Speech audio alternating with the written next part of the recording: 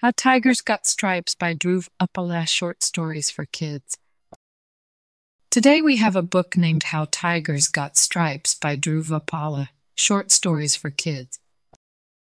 I think they're so pretty. I hope you guys really enjoy it. I love it. Please give this video a like if you enjoy it, and don't forget to subscribe for more stories. Thank you, reading. So, here we go. Chapter 1. My name is Danny and I am a tiger. We tigers have orange fur and no stripe. The zebras tease me because I have no stripes and they do. That's not fair, but today I am going to change that. My mommy tiger said that there is a quest that only tigers with much bravery can accomplish. The quest says that only tigers of age can do it. By of age, it means that you have to be 16. Well, I am 16, and if I finish the quest, I will be granted a wish. Chapter 2. So I voyaged to the forest to get started. The first challenge is to defeat a lion. I know that tigers are stronger than lions, but still, I'm gonna have to battle a lion, I guess. Then a lion just pops out and growls at me. That must be the world record of bad timing. So I just battle. He pounces on me and bites me on my arm. That makes me on my arm. That makes me mad. I get right back up and slap the lion on its face. Chapter 3.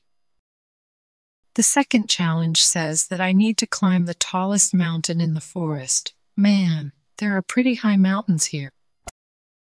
The tallest mountain I know of is Falcon's Eye. Did you know that tigers are great climbers? I climb half of Falcon's Eye, but it suddenly gets so cold. I see a human making a fire, so I wait until she leaves. After she does, I warm up and climb the rest of the way. Hey, get that tiger and kill it, the humans say. I get scared, so I climb so fast that I think I'm going to break every single bone in my body. I finally reach the top. Chapter 4. It is so windy at the top, I can't get up. I'm flat on the ground. The last challenge states that I have to fight humans. I have fought lions, but humans. Man, so I climb halfway down the mountain and meet the human.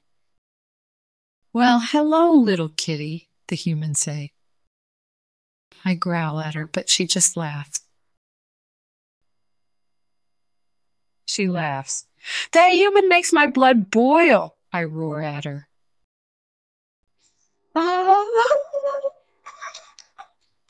Oh, I have done it.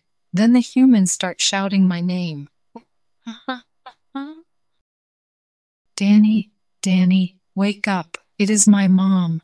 I realize that it is all a dream. When I go to the zebras, I wait to be humiliated. But to my surprise, they say, cool stripes. The end. Good job, friends. Thank you so much for reading with me. Bye, I'll see you next time.